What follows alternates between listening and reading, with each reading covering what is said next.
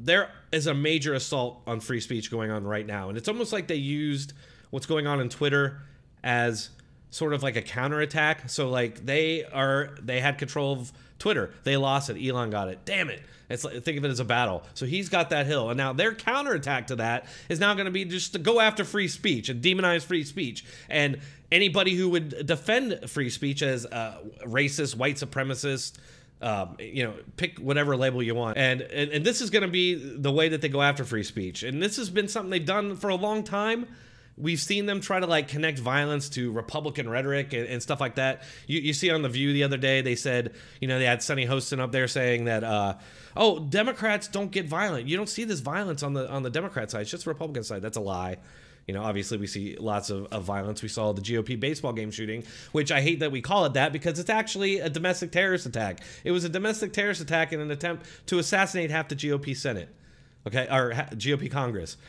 Which if that guy would have been successful, that's what would have happened. And can you imagine the trouble that would have created in this country if there's got to be new elections because all these Republican senators have been killed? That should be a huge story, but it wasn't. They buried it immediately. The FBI lied about it, called it suicide by cop, and then later changed it to domestic terrorism long after the, you know, Republicans could get any use out of it or try to bring it back up and be like, oh, Democrats, you know, incited this attack with their rhetoric. Because you remember the shooter yelled, "This is for healthcare." That was a big rhetoric at the time because Republicans were opposing Obamacare. You had Bernie Sanders out there saying that Republicans want you to die. Well, I'm sorry, that was Alan Grayson years before, but Bernie Sanders actually said something very similar. He said, you know, millions of Americans will die if Republicans get their way and that kind of thing. So you could easily make the argument that Democrats incited that, right? Based on their own standards. But when he was asked about that by Jake Tapper, if he had any accountability for that, he didn't, Tapper did not reference that specifically. He said, are you responsible for violence carried out by your supporters? And this guy, the shooter at the Republican baseball game, actually worked for Bernie Sanders, okay? Bernie Sanders was like, no, I can't be responsible for everything that my supporters do and say. If that were the case, I'd be apologizing constantly. Exactly. You cannot blame Bernie Sanders for what that guy did. It's something you can only implement one way as a weapon, and that's what they do. And so now we're seeing these hearings going on. And this is how Elon is mixed in this, because these hearings are going on and they're trying to say that, oh, because Elon bought Twitter, now there's all this violence happening to trans people, even though they don't bring up any examples. Already receptive to that message, take it to heart, and it reinforces their prejudices. In their minds, trans people either become victims to be saved from ourselves. One example of this in action is the misuse of the term groomer. Anti-LGBTQ activists have appropriated this terminology used by survivors of childhood sexual abuse and used it to slander LGBTQ people and our allies as predatory. Olivia Hunt is up there claiming that, oh, free speech is dangerous because there's people online taking the term groomer and applying it to gay and trans people, and this is being done to incite violence against them. First of all, the term groomer is being used exactly how it's supposed to be used.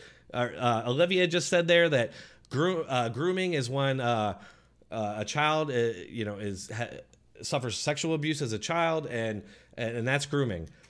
This is exactly why it's being called grooming now. What's happening is that people on Twitter, or wherever else, TikTok, they're retweeting videos of trans and gay people in the form of drag queens dancing and stripping for children. In some cases, the kids putting money in their G-strings. In some cases, like bare man ass right in the face of a little girl as he, you know, shakes his ass in her face, teaching her to do the same thing. I mean, that's the things that we're calling grooming. Okay, there's no like attempt to connect that to gay and trans people. It just so happens that the people that are partaking in this activity that we're calling out happen to be gay and trans or drag queens. I don't know that drag queens are considered trans. So I wouldn't even say that it is trans. It's just drag queens mostly. And anybody who would support, you know, like what's the whole point of connecting a grown man who's dressed in an over-sexualized costume reading to kids? So in the media, you'll always see this. You'll see them, they're like, this is what the right-wingers are upset about? This person just reading this story about a princess to these children? No, that's not what people are upset about, although it's still questionable. It's just like, why? The question is why? Their answer would be, oh, well, it's making the kids more inclusive and they won't be hate mongers. you're gonna have to explain how that happens. It's very odd, and it's very odd that the media will not play these videos that people like Libs of TikTok and Gays Against Groomers will retweet, videos that these people upload themselves. Teachers who are obsessed with like gender ideology and pushing it on their kids and affirming themselves through the children. Lots of just like really weird behavior, including, and you'll see it, I think I've got a clip here from the same hearing where they straight up say that the parents have no say in the children. If children as young as 13 want to start get on hormone therapy or change their gender or whatever, that's grooming. Like when an adult is taking the child and blocking it from people who care about them and love them and want to protect them, that's grooming, especially when the person that's saying that is claiming that they're trying to keep the person safe. It's very odd and weird. And again, it's very strange that they're using this as an attack on free speech. Like there's no way you can connect these things that this person's talking about. You cannot say that because people are getting called out as groomers, that's leading to violence against trans people. Like, there's no connection there. I find it funny that they're now complaining about being called groomers when these people regularly have no troubles calling people they disagree with racists. They throw that around like they got a million grenades behind them. They throw them like grenades to shut you up. So racist, white supremacists, white nationalists, far right-wing extremists, domestic threats, semi-fascist. The president called 100 million Americans semi-fascist, but we cannot call them groomers. In reality, trans people are significantly more likely to be the victims of sexual abuse than perpetrators of it. And now this misused terminology has become part of the political discourse around trans people and is invoked as a reason to further restrict our rights in the name of protecting children. In the name of protecting children. Olivia's so dismissive of that. And what rights exactly? You don't have a right to strip in front of kids. You don't have a right to, to push your values and your ideology on kids. Like, what rights is this person talking about? I have no idea. I never do. I ask all the time on Twitter. Nobody ever responds. This person gives no examples of what rights. Everything that this person says is very generalized and broad, very nebulous, and it's meant to be that way. Even hospitals have been targeted with bomb threats and intimidation tactics, based on social media figures spreading baseless stories that the providers are, in their words, mutilating children. And they are. Tons of proof of that out there, straight from the hospitals and their websites themselves, which they later scrubbed, okay? They didn't scrub it because they didn't think they had something that they needed to hide, all right? They obviously thought they needed to hide that and did. And there are countless stories about transitioning, young kids, 13 years old and younger. So that's not true. And, about these bomb threats and everything, like all the crap that they talk about Trump and Trump supporters and Republicans in general, Elon Musk, like, do they ever worry that their language incites violence against this? And I just got done talking about the GOP baseball game shooting, but that issue was never raised. And it's because all they care about, these people, they've got some sort of psychological problem where they're incapable of applying their own standards, which they want to hold everybody to themselves. And that's because in their minds, what they're doing is for the greater good. They think what they're doing is good and what you're doing is bad. And so if this person has to get up there and just lie and attack your free speech and apply standards that this person knows will never be, that they'll never be held to, that's okay. And it's like the Sam Harris interview, if you guys saw that, where he said that, oh yes, there was a left-wing conspiracy to sway the election for Biden. Of course, and he said, we had to do that because imagine, and I couldn't believe it. Like, I couldn't believe that because I thought Sam Harris was intelligent. And then he said that. But then he said to rationalize it, okay, because this is clearly like authoritarian behavior. So in his mind, he's not an authoritarian. He would never support authoritarianism.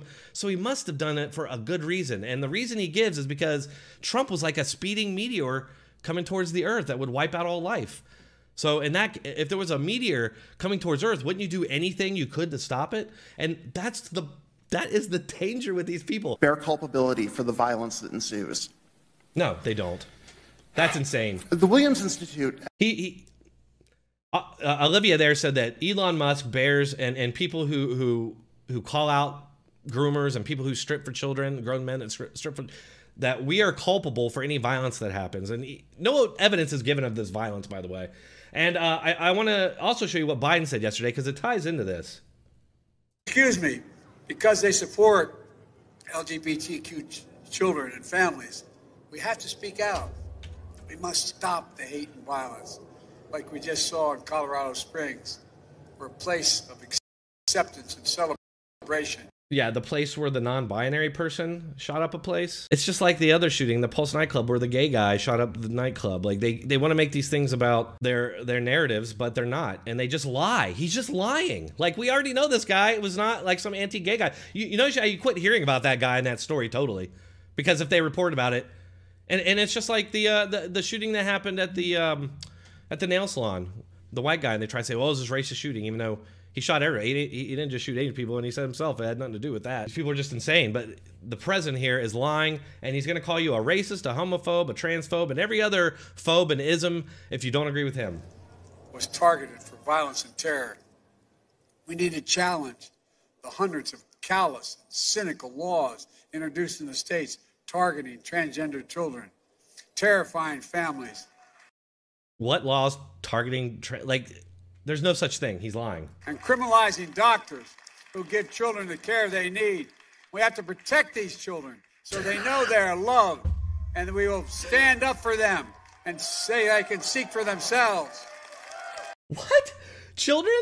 Children? Oh, God. Folks, racism, anti-Semitism, homophobia, transphobia, they're all connected. But the antidote to hate is love. Oh. This law. Yeah, you're shouting and yelling and smearing of... See, like, look at... He's just throwing labels at anybody. Like, anybody. You're a homophobe, a racist, a transphobe. But if you call me a groomer, then you're inciting violence against me.